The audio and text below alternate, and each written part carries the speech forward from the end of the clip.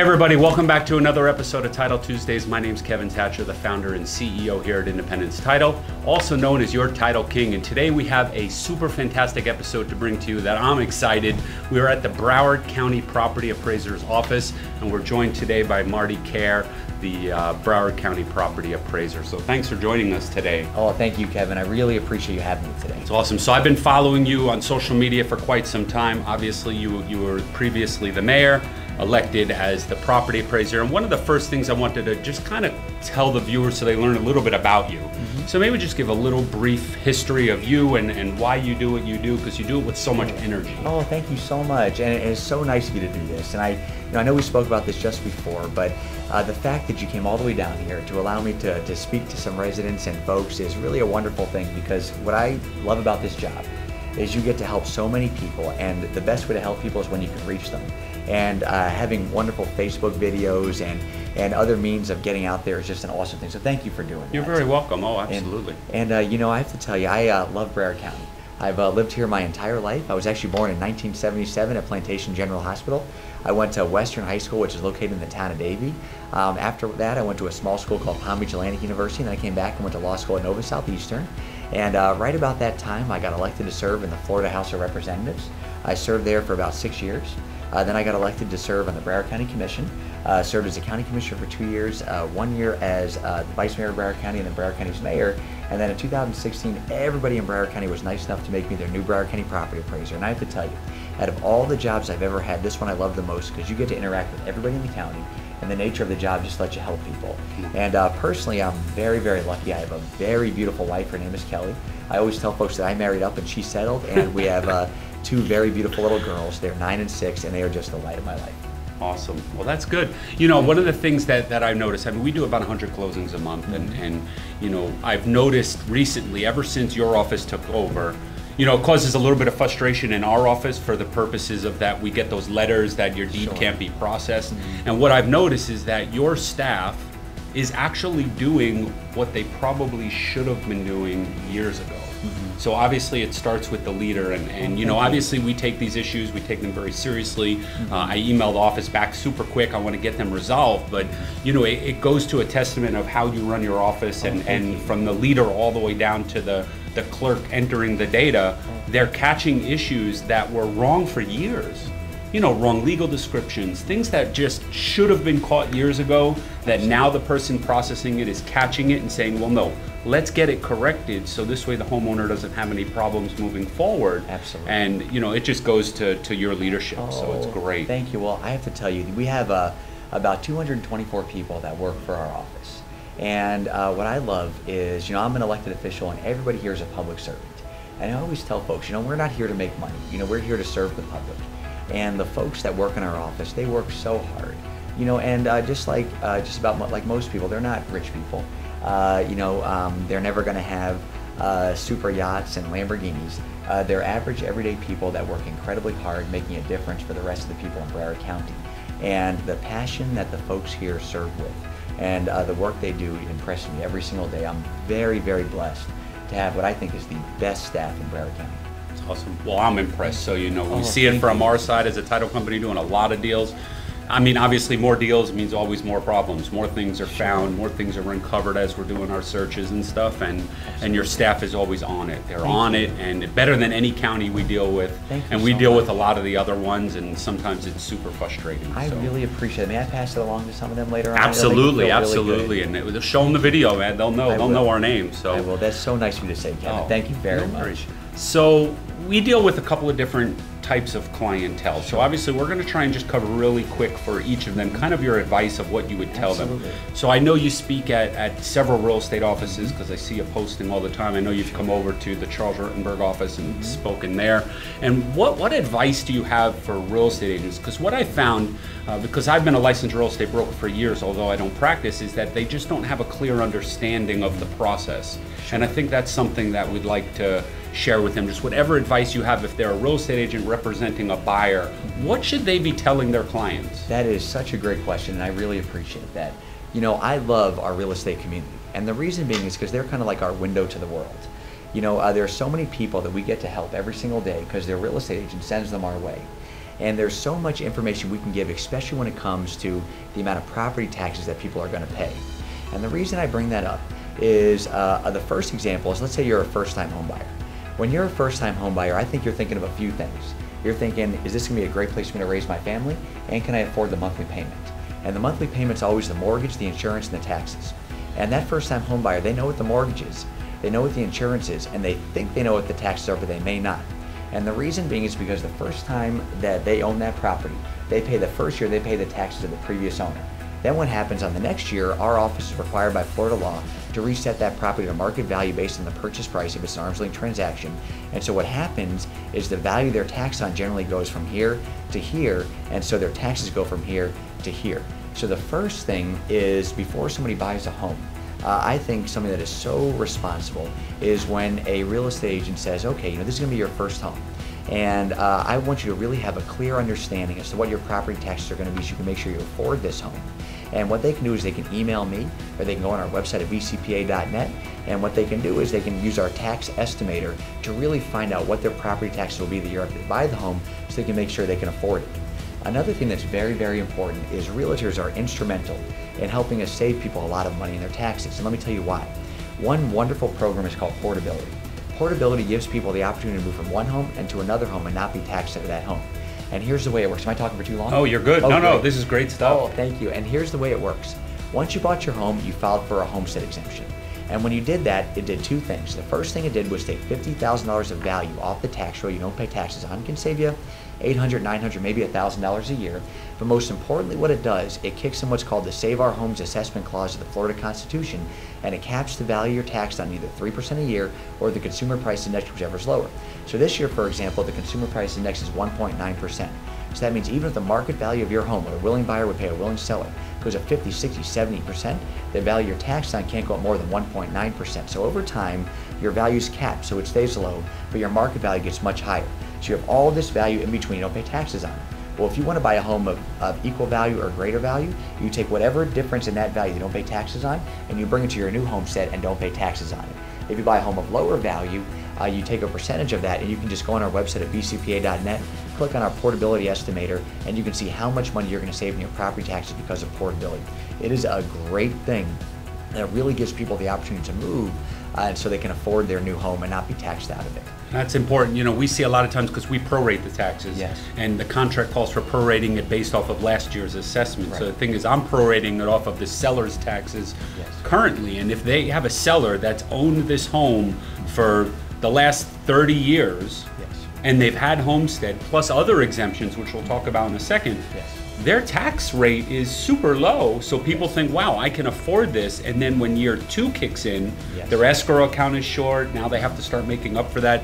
This isn't like, the average homeowner doesn't have, thousands of dollars sitting in the bank and says, oh, there's an increase, I'll just pay it. They're escrowing for taxes and insurance, and they're just not able to afford the payments. Absolutely. One of the most difficult calls that I'll get, maybe usually once a month or so, is usually from a first-time home buyer who didn't know what was going to happen to their property taxes. Because you were exactly right with what you said. When somebody qualifies for a mortgage, you have to use basically the information that you have at that time. And so you're going to use whatever the current taxes are of the previous owner. And generally, the previous owner's taxes are going to be much lower than what the new owner's taxes are going to be. And because they probably were homestead exempted, they had that cap we spoke about in place, so the value they pay taxes on is probably pretty low. And then what occurs is the next year, we reset that value to market value based on the purchase price for the new owner. And so usually the taxable value goes from here to here, and that's when they realize that they're very short in their escrow and they're going to have a hard time affording it. And so what I always tell the people, at that time I can't help you. The market's the market, the values are the values, and people have to pay their fair share. But we can help people on the front end.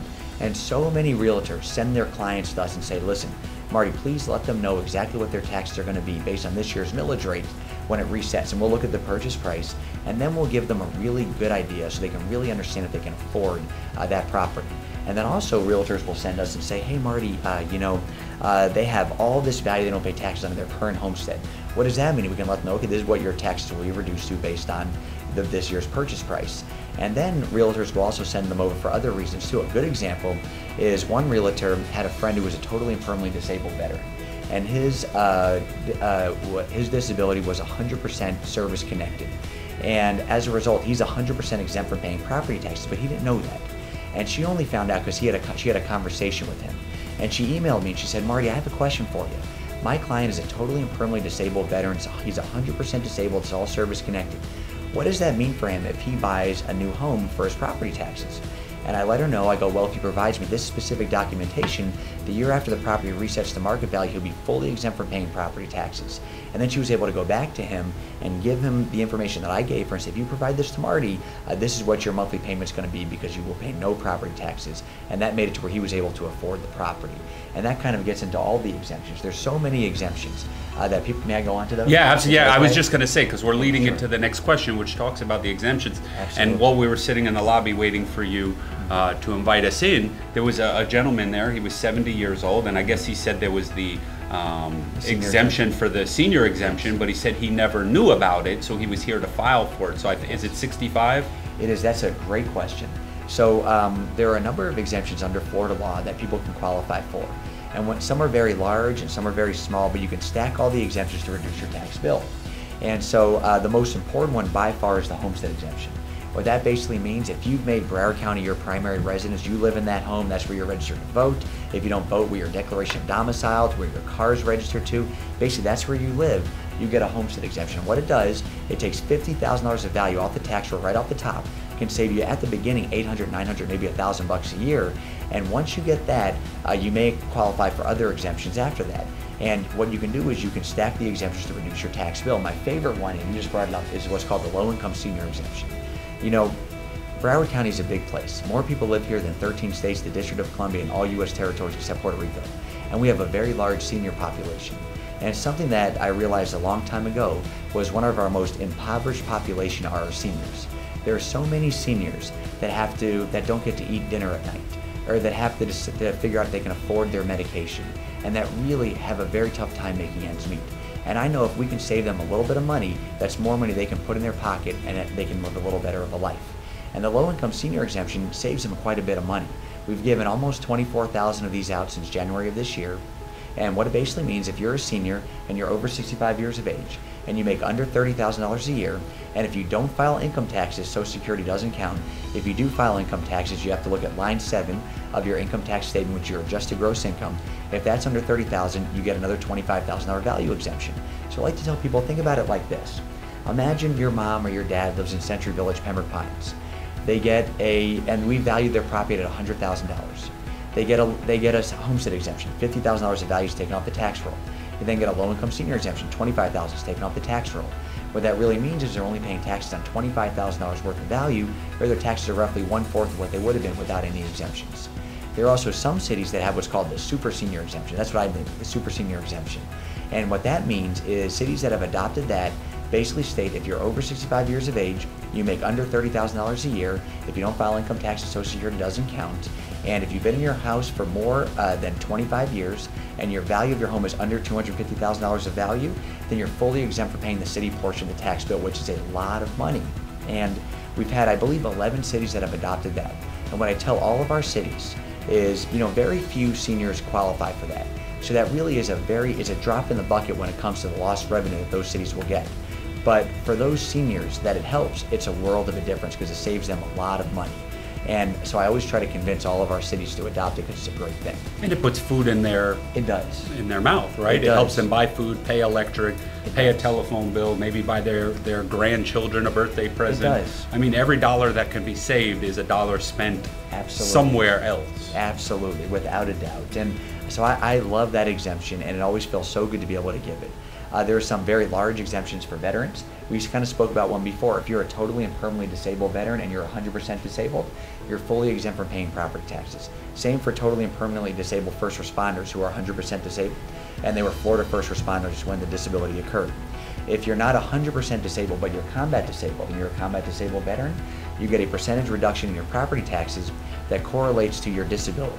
So if you're 70% disabled, then you're 70% reduced in property taxes. 50%, 50%. If you're not combat disabled and not 100% totally and permanently disabled, but still a disabled veteran and a service connected, you still get a pretty large reduction. There are other exemptions as well. Every widow is entitled to a small reduction exemption. Every person who's visually impaired is entitled to an exemption in their property taxes. It's small, but it gets stacked on the rest of your exemptions to reduce your tax bill. And I always tell people, please go on our website at bcpa.net, click on exemptions, go through all of them, and if there's something that you're not getting, we have all the way until September 18th of this year to give to you, so when your tax bill comes out in November, that it's going to be accurate, and it's going to be so you only pay your fair share and not too much. That's awesome. That's good stuff. Oh, thank you. So we talked about a lot of positive stuff, exemptions, saving money, and knowing your estimate of tax values. I want to take one little quick turn into something that we see often that kind of is the negative side to it, and that's people that are falsifying their homestead. Sure. You know, we see a lot of times, we'll see tax penalties and things from someone doing that, or we see people that, you know, they try and homestead two different properties by putting a property in one name and another name. Sure. So how does that work? How do you guys realize what they're doing, and what are the penalties for people that try and do that? That is a great question. So my view is when people pay their property taxes, they just pay their fair share, nothing more and nothing less. If they're not getting an exemption like we spoke about, they're paying too much in their taxes, that's not their fair share. Conversely, if they're getting something that they're not supposed to get, if they're frauding the system, if they're cheating the system, if they're getting an exemption they're not entitled to, and they're knowingly getting that exemption, then they're committing fraud. And what that means is they're paying too little in their taxes, and then it hurts everybody else playing by the rules. So we also have a very aggressive fraud division that goes throughout the county every single day, and it cracks down on people who aren't playing by the rules. And what they'll do, if somebody is getting an illegal exemption, they'll take away the exemption, we'll back tax them up to 10 years, we'll include a 50% penalty and 15% interest. It can be very hefty, but it's hefty because the legislature has determined it wants to deter people from cheating the system. And let me give you an example. Let's say somebody lives in New York. If they live in New York, they probably have an exemption called the STAR exemption. It's an educational property tax exemption. They then move here to Broward County and they file for a homestead exemption. And they check the box in the application that says, I have no other exemption anywhere else. Well, under Florida law, you can only have exemptions on one property. You can't have exemptions on more than one property. If you do that, you're committing fraud. So during that time, while that person that has their home in New York and has the STAR exemption and has their home here in Broward County and a homestead exemption, they're committing fraud. And they're going to get a reduction in their tax bill here in Broward County for some time. But ultimately, our fraud division, which is made up of basically retired Broward Sheriff's deputies and people that really know how to find folks who are not playing by the rules, they'll find out. And what they'll do is they'll take away the illegal exemption, we'll back tax them, include all the penalties. And to give you an idea, our fraud division has put about $7 billion of value back on the tax roll. That equates to millions of dollars in property taxes paid a year, and we've collected about $70 million in back taxes and have returned that to the public. That's awesome. Yeah, I know we see it all the time because it gets recorded and we have to pay it at closing. And you know they did something they shouldn't have done, but obviously the idea of this video is so you don't do it. Right. They don't move forward and try and do something they shouldn't Absolutely. be doing and understand how hefty the penalty is. So, it's true. Thank you. It's every once in a while it can be innocent, and I understand that. But there are some folks out there who understand that if they do this, they'll get a reduction in their taxes, and they think that we'll never find out. But our fraud division, to me, is incredibly important because it's here to protect our taxpayer dollars. It's here to protect everybody in Broward County. So I always tell people, please don't commit fraud, because at the end of it, because we take that very seriously, and we're going to find out.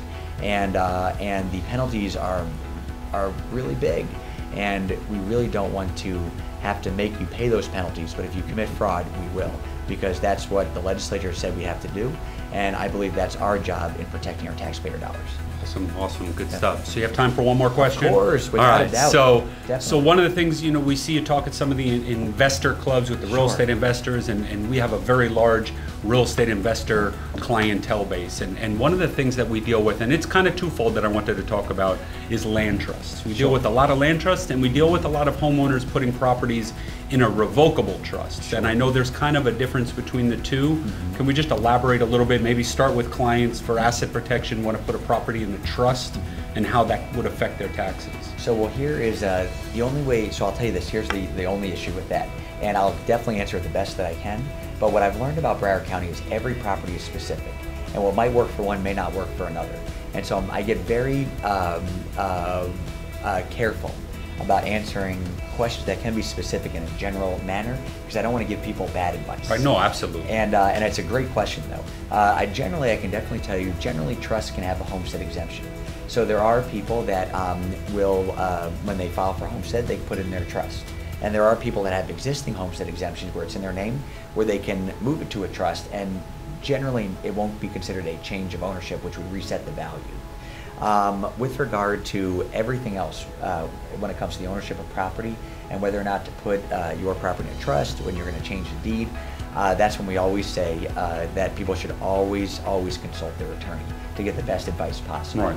But I definitely understand. I think your question is a wonderful question, but I'm a little bit weary about answering it because I don't want somebody to rely on the advice and it not work out well. Oh, absolutely. So, I mean, I think the moral of the story here is that if they want a family type trust, may qualify, and other types of trusts that may be done for investment purposes to hide their name may be taxed, so they could find themselves in a position where their taxable value will go up because it's counted as a transfer. What I always tell people is, you know, if you're going to do something with your property, if you're going to change a deed, put in a trust, whatever you're going to do, use us as a resource.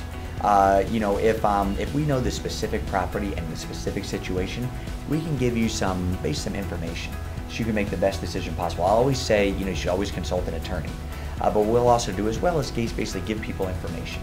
And so if anybody out there is going to do anything with their property, if you're going to change the deed, if you have an investment property, you're going to change the deed, just give me a holler. Let's go through it together. My legal counsel will also go through it with you as well. And we'll just kind of give you some information so you can make a really good decision. But at the end of the day, it's the best thing to do is always consult your own attorney. Absolutely. And education is important. That's why we do videos like this, because we want you to learn before they start earning and make mistakes. Because what happens is all they're going to do is cut into their income. Because if they transfer a property and the taxes go up, they've now cut into their, you know, their profit. That's their profit. Every penny they save on taxes is money in their pocket. So every dollar they spend on taxes is money out of their pocket. So it makes sense. There's a resource here. You have to call, ask the questions before you make the move, because we get people call us all the time and they're like, oh, we're going to do a quitclaim deed. I'm like, that's the scariest word in our office, because they don't realize they pay the minimal doc stamps, which is the $10, and they say, well, the county recorded it. I said, the county will record anything you send to them if it's a legal document. Doesn't mean you're not going to get a letter from the Department of Revenue saying it wasn't a regular, you know, transfer. It's doc stamps are due. Here's what doc stamps are based off of it. Now they have to spend thousands of dollars. So it just doesn't make sense. You might as well call before you start doing something. You know, I'll give you a great example. Let's say hypothetically, somebody owns a rental property. And let's say they bought the property in their own name, let's say 10 years ago. And now let's say they want to change the deed to put that property in a limited liability company, because they're afraid if they own it personally, that if somebody sues them, they're sued, you know, personally. They want to put it in a limited liability company, so the limited liability company is sued. Well, under Florida law, if it's non-homestead property, so property that's not your homestead, there's what's called the 10% cap. That basically means the value that you're taxed on can't go up more than 10% a year, except for the school portion of the tax bill. So generally, if you would have bought your home, your investment property that's a rental property, let's say some time ago, there would be value that you wouldn't pay taxes on. But if you now decide to change that deed to take it out of your own name and put it in a limited liability company, even if you're the only principal there, under Florida statutory law, that would be a change of ownership, and all that value that you don't pay taxes on would go away, and now you'd be paying taxes on it, so your tax bill will go up. And it kind of goes along with what you were saying, because I always tell folks, if they're going to do anything with their deed, anything with regard to the ownership structure, if they're going to put their property in a trust, whatever they're going to do, just use us as a resource, and we'll go through your specific situation, and we'll give you information so you can make a great decision possible. Yeah, that Office Depot deed doesn't work. You know, we see it all the time. And we see issues on deeds. Like, why did you fill this out yourself? I mean, you made so many mistakes on it, and we're dealing with one now that, thank God, the person was still alive. She deeded the property to her daughter before like 2 days before the husband passed away, and then they never dealt with the husband's interest. So now the husband passed away. Thank God the mother's still alive, because now she can deed the spouse interest over to the buyer now 4 years later. You know, but they just don't realize. They try and prepare these deeds themselves, and what they wind up happening in the end is they wind up costing them more money. It costs them more money in taxes, in doc stamps, in insurance, and they do it because they went to some seminar that said asset protection, put your property in an LLC or into a trust. So they do it because they want to save the money, because they bought some program that said do it, and then all of a sudden, a year down the road or 2 years down the road, when someone realizes they did it, they get hit with a huge bill. Yes, you know what I always tell people, and this is just the guidance I always give. You know, I'm not a doctor, so anytime I have some type of ailment or my kids are sick, the last thing I do is Google it and try to figure it out on my own, because I have no idea whether, I would have no idea what they have and how to treat it, or what I have or how I could treat it. I go to a real doctor, and that doctor tells me, okay, this is what the issue is, and this is how we can make you better. The same thing for this. Our office, for example, really knows a whole lot about every piece of property in Broward County. There's a lot of information we have. And so I always tell people, if you're thinking about doing something, just use us as a resource. Let's see if we can give you information that can help you. Maybe there's something that we can walk you through to make sure that all your T's are crossed and all your I's are dotted, so everything works out very well for you. And so it won't come back later on to put you in a more difficult situation. But I always do say, especially on these things, though, it's so important that if you're going to do anything, that you consult your own lawyer, because at the end of the day, the lawyer is going to know exactly what to do. And I think it's also wonderful that you work so closely with your clients, ensuring that what they do, is right in their best interest. I want to make sure they're best protected, so they know the risks, and we tell them, we direct them straight to an attorney. Here's our attorney. Here, if you got to ask them a question, when we talk about quitclaim deeds, most title companies will just do them. We tell them, no, it's a $250 consult and $250 if you decide to do the deed. And the reason is because our attorney has found that for the $250 consult, they usually decide not to do the deed because they have to pay doc stamps, or it could mess up their asset protection, their estate planning, so it just doesn't make sense. Absolutely, and that also kind of falls under the thing we spoke about before. Like I said, for me, I found that every property in Broward County is specific and different, and what may work for one may not work for another. And so I always tell folks, just try to use, when you're going to do something, try to, as we said before, just go take all avenues you possibly can, get as much information as possible, so that you know what you do really works out well for you.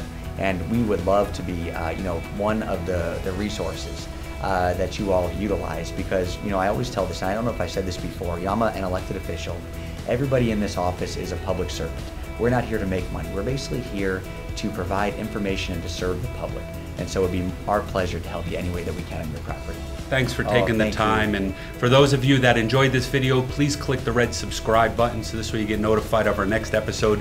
We start doing them sometimes every week, sometimes every month. Every time we come up with a great topic or a great guest that can come on our show, we try and produce some quality information to send out to you. So just click the red subscribe button to look out for next week's episode. So thanks for watching this episode of Title Tuesdays. My name's Kevin Thatcher, the founder and CEO, signing off. And as always, I look forward to seeing you at the closing table. Bye, everybody.